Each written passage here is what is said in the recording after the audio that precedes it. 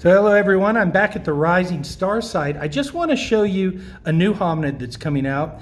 This is from the same block where that dentition came out and all of that wonderful other postcrania.